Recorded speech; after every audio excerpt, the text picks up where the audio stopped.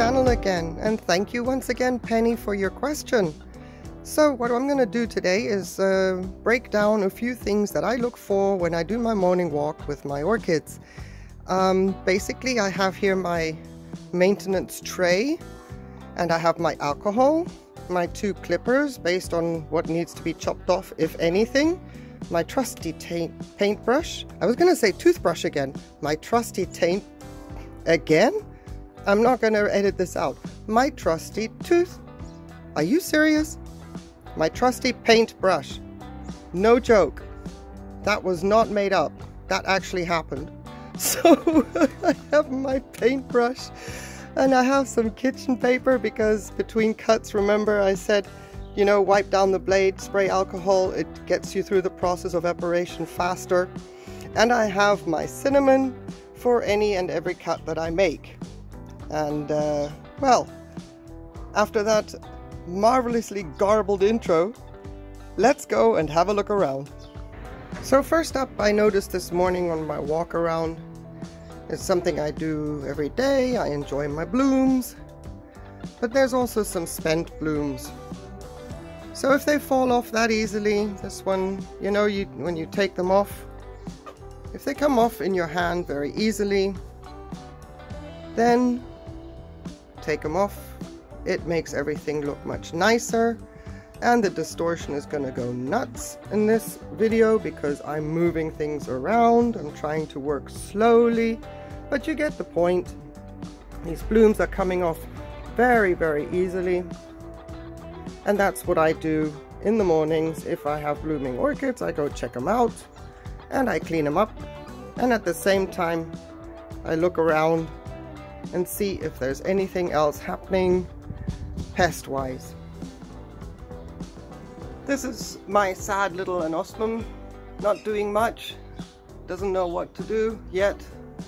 I'm not remossing, that's not part of my maintenance today because I want to see a new growth, but I just wanted to demonstrate that leaves can look dead, they're translucent, they've wilted, but they're still very firm attached to the plant. So don't take it off. If you take that off, you could create a wound, an opening, make it prone to infection. We don't need that.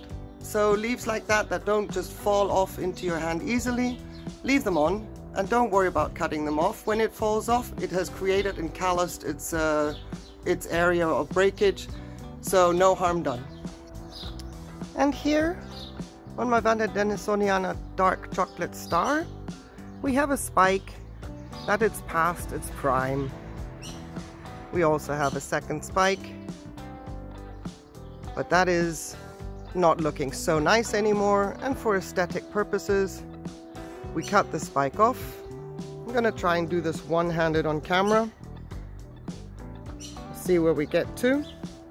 Now I'll just do this for demonstration purposes because I will go afterwards and make that spike even shorter and get it right into the axis, but I can't do that with one hand.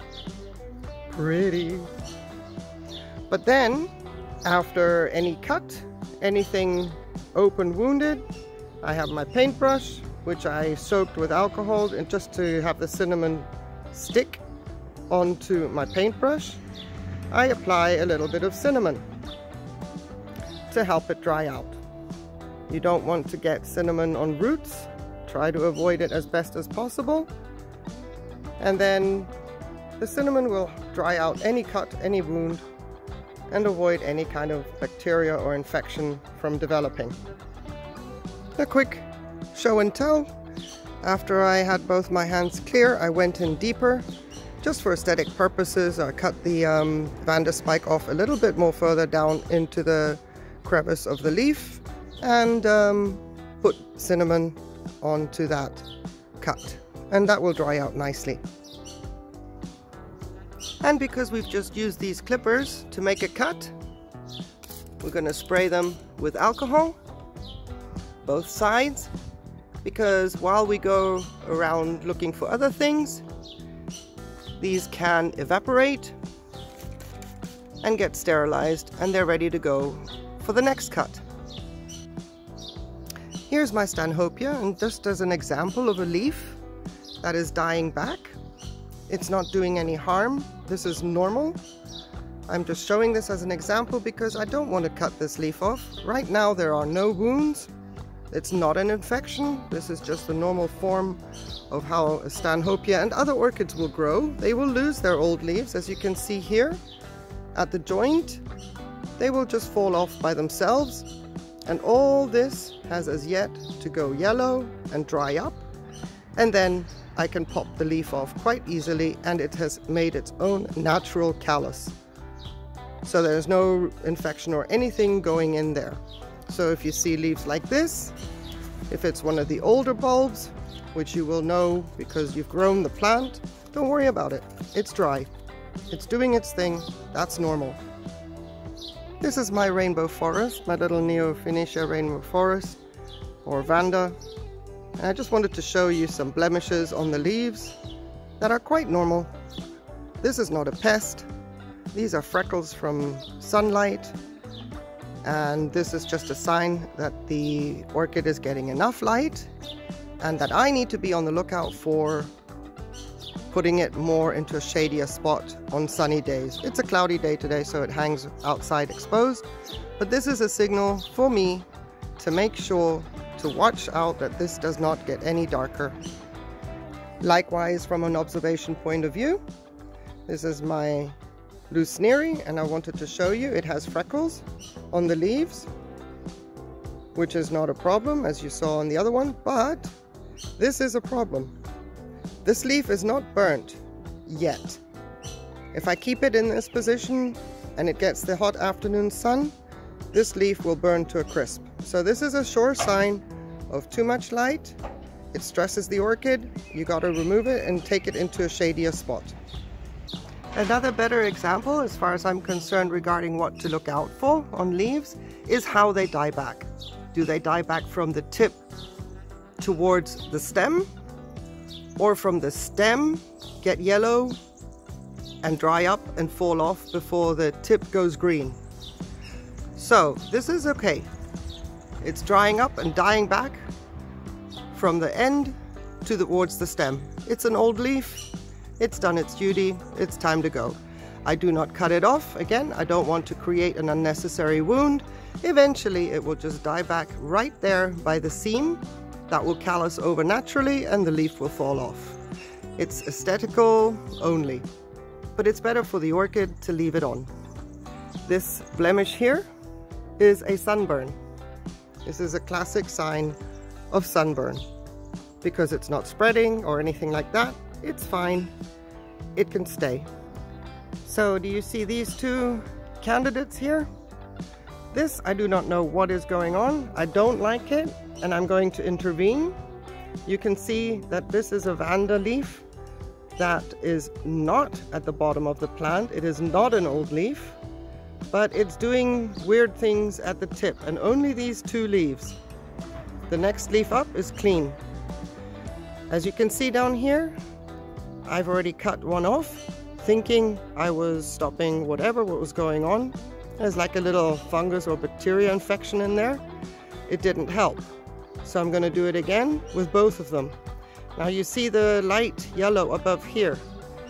That is, the bacteria is already in that space. So make sure if you have anything like this and you want to cut it off, that you go far back up, deep enough into the green tissue where there should be healthy tissue. So we'll be monitoring that as well, because these two will be cut off at this point. You can make it look pretty by cutting it into the shape of a leaf if you wish. And I'm going to do one cut treat it with cinnamon, and then we'll see the other cut afterwards as well, because I have to sterilize my clippers and I'm doing this with one hand. So let's go far enough back. I know this looks exaggerated, but this is exactly what needs to be done to get as far back of the cut as possible. All right, let me just grab the cinnamon. Okay, I'm back with the cinnamon now. And because this is my orchid cinnamon, in this case, I'm just going to lower the leaf in and really dunk it into that cinnamon so that the entire cut is coated. Sorry, I'm looking at what I'm doing and not what the camera is seeing, so I hope you can see that. There you go. That cut is good and coated now. So here they are, both cut back, both coated in cinnamon. And I hope it stops. It's not doing it on any other leaves. All the other leaf tips are fine. And bonus, we're going to get some blooms. This is lavender mist. So because of the yellow edging, I'm not comfortable. Sorry about the background noise. I'm not comfortable with the yellow edging because that is almost like a bacterial infection. That's why I cut them off. Very different to the Vanda Dawsoniana that we saw before, where the tip was just drying out gradually. As an example, here's a Maxillaria type, also with like pseudobulbs and leaves that are easy to identify. This leaf is dying back from the tip down, but it's still green down here. I'm gonna leave it. I'm not gonna rip that off. It will callus over on its own. However, and I hope I can reach, back here is a leaf that looks, it's almost dead, but it's not coming off easily. I'm tugging quite hard. It's not coming off. I'm gonna leave it.